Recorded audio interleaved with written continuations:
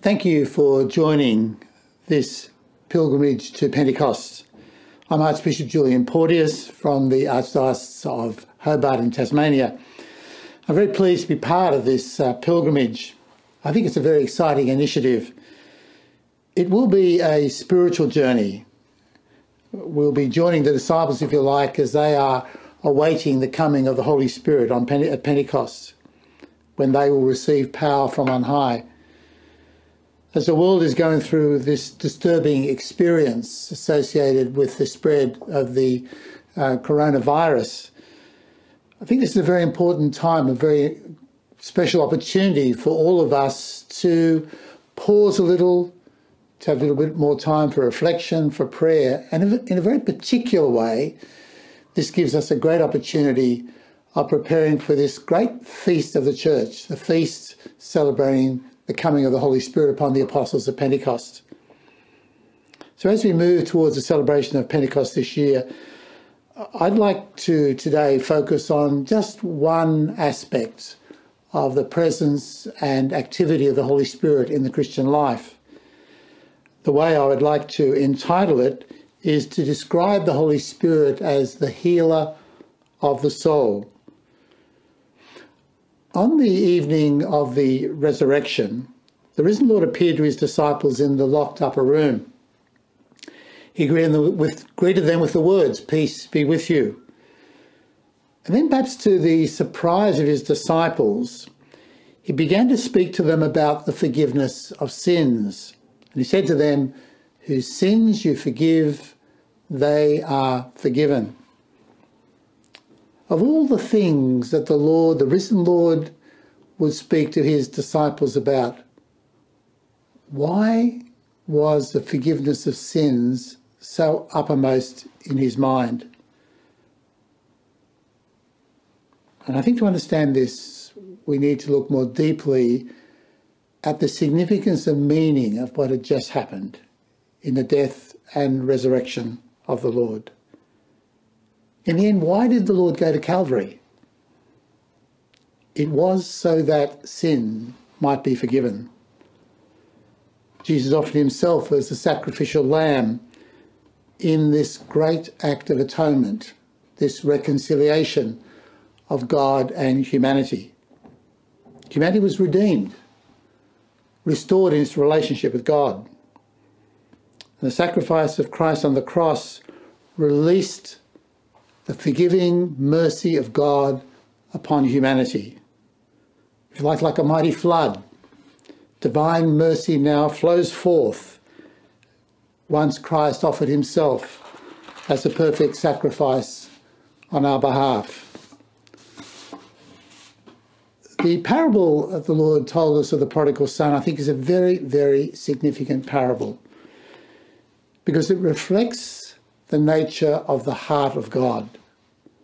In the heart of God lies a depth of mercy. If you like, that mercy longs to be poured forth. Because the parable describes the father as the one who waits. And one can imagine him perhaps looking down the road every day to see if today his son would return, would come back up the road. And when he does come, the Lord describes in the parable so strikingly the joy of the father, the excitement of the father. The son has finally returned and goes up and embraces him. This parable, we call it the parable of the prodigal son, but it's really a parable about the mercy that is found in the heart of the Father. In the heart of God lies a depth of mercy beyond our understanding, beyond our imagining. And God wants us to experience this mercy, to receive this mercy. So appearing to his disciples for the first time after his resurrection, Jesus speaks about the forgiveness of God, speaks about the mercy that had now been released upon humanity through his own death and resurrection. And what he does then, very deliberately, if you like, the very first thing he wants to do for his disciples to say, I'm going to give you authority to forgive sins. So whose sins you forgive, they are forgiven. This is the authority that I entrust to you.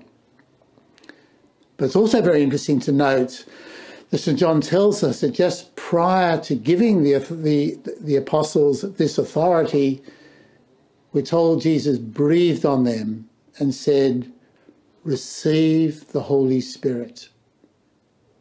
See, the Holy Spirit will actually be the agent, the means by which the mercy and forgiveness of God is made effective in the life of the person who seeks it. In other words, mercy is now going to be dispensed through the church.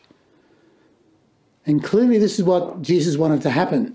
If you like, it was the very first thing on his mind. It was the thing that he couldn't wait to do, to sort of say, look, through my death and resurrection, I've accomplished this reconciliation between God and man. Through my death and resurrection, I've enabled the love and mercy of God to flow forth upon humanity.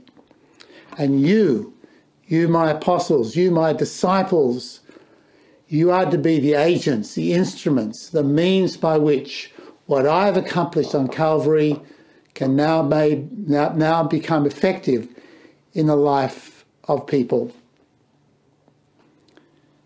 In the sacrament of penance, the priest gives the prayer of absolution at the conclusion of the sacrament. It's worth listening to the words that the priest says. God, the Father of mercies, through the death and resurrection of his Son, has reconciled the world to himself and sent the Holy Spirit amongst us for the forgiveness of sins. Through the ministry of the Church, may God give you pardon and peace. And I absolve you from your sins in the name of the Father and of the Son and of the Holy Spirit. This prayer is rich in meaning and powerful in its effects. In the prayer we see God is described as the Father of mercies, and then it announces that reconciliation of the world has been achieved through the death and resurrection of Christ. That's what St. Paul taught in his second letter to the Corinthians, that God has reconciled the world to himself in Christ. Christ's whole mission was to bring about this reconciliation, and he accomplished this on Calvary. But then we note that the prayer specifically speaks about the Holy Spirit, who is to be the means by which this mercy is made effective in the life of the person who approaches God in the sacrament. We're told that the Holy Spirit was sent amongst us for the forgiveness of sins. Here we're reminded of what Jesus did at the Last Supper, at the time when he made priests, but then when he came to see them after his resurrection, he gave them authority then as his priests to effect the sacrament of penance. Finally, the prayer mentions that this forgiveness will be mediated through the church. In other words, through the ministry of the priest. As in all sacraments, there are two fundamental elements. There's the sovereign action of God, and then there is the ministry of the priest. This is the sacramental dispensation which was ordained by Christ for his work of salvation to continue in and through the church. We all know the reality of our human condition. We know that we all have aspirations to do good. But we also know that we sin. This human condition, which we are very, very familiar with, is described in the Catholic Catechism in these words. Following St. Paul, the Church has always taught that the overwhelming misery which oppresses men and their inclination towards evil and death cannot be understood apart from their connection with Adam's sin and the fact that he has transmitted to us a sin with which we are all born afflicted, and a sin which is a death to the soul. Humanity had broken its relationship with God through the sin of Adam and Eve, and this continues through all subsequent sin. God's intention is to restore this relationship and to provide a means by which each person could be personally reconciled with God. This personal reconciliation is firstly achieved through the sacrament of baptism, because this sacrament draws us out of our isolation from God and brings us into a relationship with him. This sacrament, again, is a work of the Holy Spirit, who cleanses us from original sin and raises us up to have the dignity of being sons and daughters of God. The symbol of water used in the sacrament is a sign of cleansing and a sign of the new life of grace which is bestowed upon the baptised.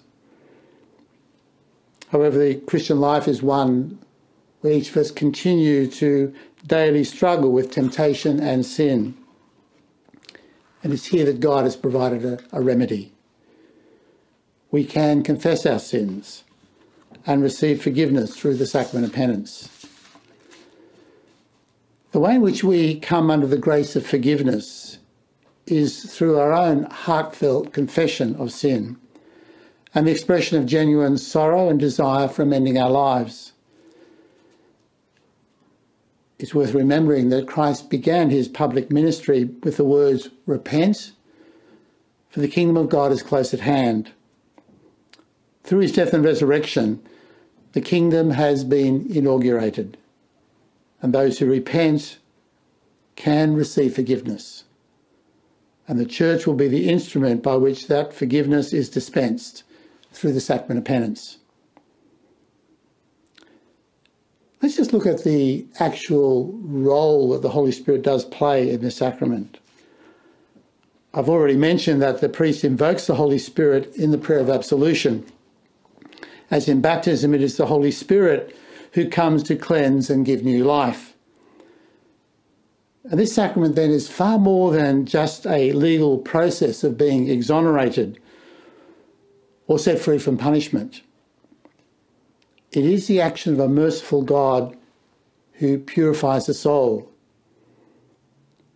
However, the Holy Spirit has already been active even prior to the sacramental moment. St. John reminds us that the Holy Spirit convicts us of sin. The Holy Spirit has already been active in our conscience, assisting us to know the reality of our sin and to experience a desire to confess our sins. I think it's always very good to ask the Holy Spirit to assist us when we have time to examine our conscience. Something quite extraordinary happens, though, when we go to confession.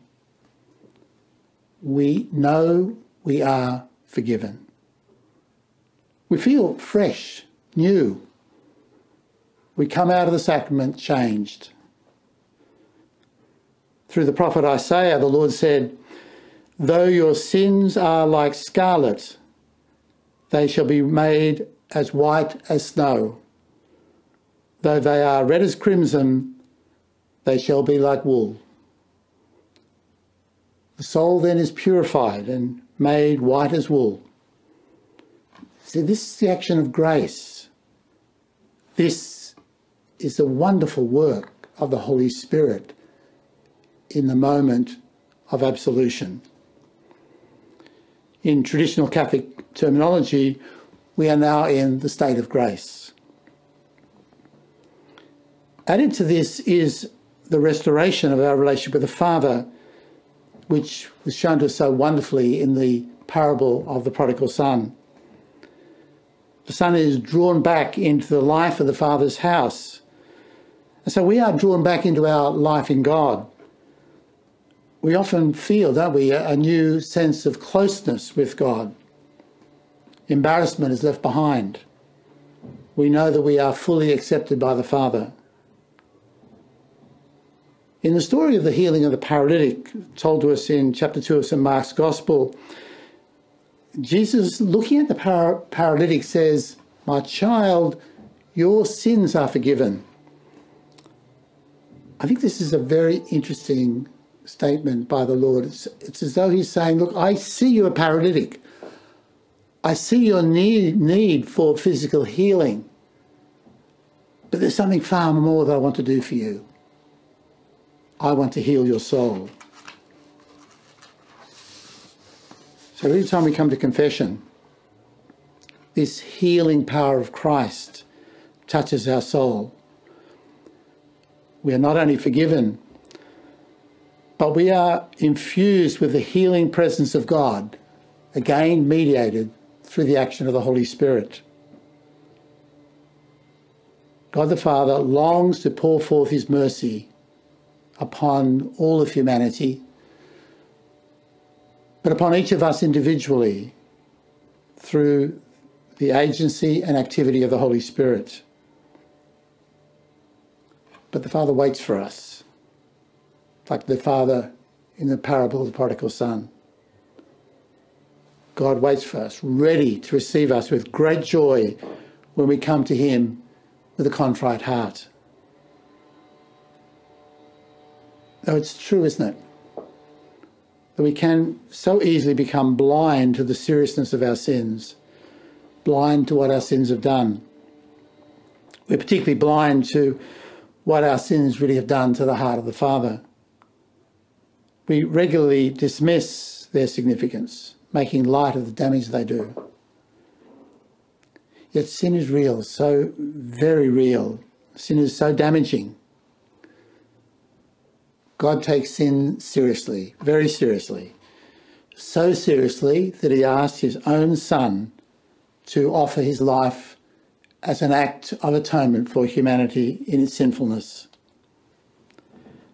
And now this work of Christ's atonement, this work of his death and resurrection, is now accomplished in the life of each one of us through the activity of the Holy Spirit, particularly at that moment of absolution in the sacrament of penance. So what the Lord said to his disciples on that first Easter evening, whose sins you forgive, they are forgiven, is now made a reality for us. So every time that we approach the sacrament of penance, let us be aware, firstly, that we can receive the forgiveness through this sacrament because of what Christ has done for us on Calvary. But let us also know that at that moment of going before the Lord in the sacrament of penance, the grace of the Holy Spirit flows in upon us, healing and restoring and giving new life. Because the Holy Spirit very truly is the healer of our soul.